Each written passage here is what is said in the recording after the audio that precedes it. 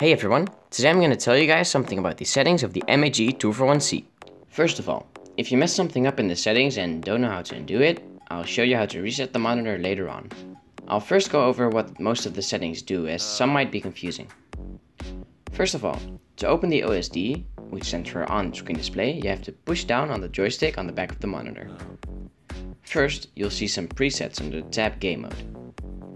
The user preset is actually your custom settings. If you select this mode, you'll have all your custom settings.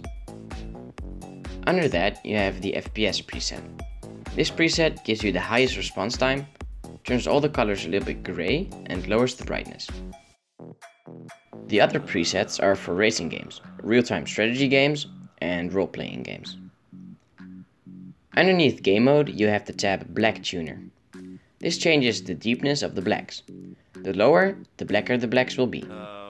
You'll have to find out yourself what you like best, as it's personal preference. I like to put it on 8. Go on another tab and you'll find the response time setting. On default it's on normal, but for fast-paced games I recommend the fastest setting. Enabling the fastest setting will lower the brightness though, but I don't see any problems in that. It will also enable anti-motion blur. If you don't know what anti-motion blur is, I'll leave a link for a video in the description. Another one lower, there will be a tab called refresh rate. Here, you cannot change the refresh rate, but you can turn on or off a refresh rate counter. I find this to be useless and distracting, so I don't have it enabled. The alarm clock settings speak for itself. It's an alarm clock. A little lower, you'll have a tab called Screen Assistance. I don't know why it's called Screen Assistance though, since they're basically just oversized crosshairs. I don't see any value in this, except maybe if the game you're playing doesn't have a crosshair for some reason, while you actually do need it. Weird setting, and I don't see the value in it. On the bottom you'll find a setting called FreeSync. Turning on FreeSync will eliminate screen tearing, like this. But the FreeSync option will only work if you have an AMD video card, because it's made by AMD. Now, if you go to the Professional tab, you will find some settings that might be useful. Here you can find an eye saver, which lowers the blue light emittance of the monitor. Blue light can cause eye strain if you're looking at it for too long. Also, it prevents you from getting sleepy, so it's recommended to turn this on if you're using the monitor before bedtime. You'll also find a tab called HDCR. Turning this on will enable your monitor to display more different colors. This is useful when, for example, editing a video, or if you want to look at an HDR video. There's also a tab called Image Enhancement. I don't know the exact meaning of this, but it changes the look of the stars in the background a little bit.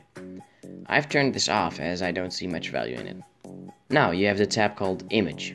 Under this tab you can change things like brightness, contrast, sharpness, color temperature, and screen size. These are all personal settings and they should be adjusted according to your own preference. They won't make a difference in the performance of the monitor. Input source depends on what cable you're using. I use a DisplayPort cable, so I put it on DP. To plug in a DisplayPort may require some force, so if the monitor doesn't pick up the signal, look at the cable and see if it's inserted properly.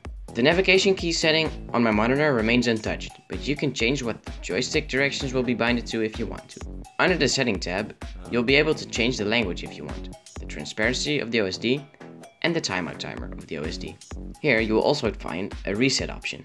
So if you messed something up and you don't know how to undo it, you can select the reset option and then select yes. Those were the important settings of the monitor.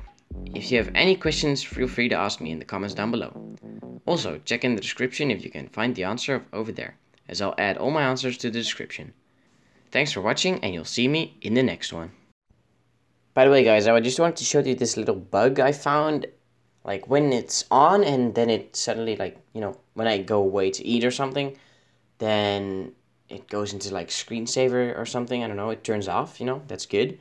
But then like when I touch my keyboard or anything, it goes back on and then I get this. Well, it's not like it's annoying, but easy way to fix it, just turn off the monitor, turn it on again, and then it's fixed. But just curious if you guys have the same problem. Maybe it's just mine, but yeah, please let me know.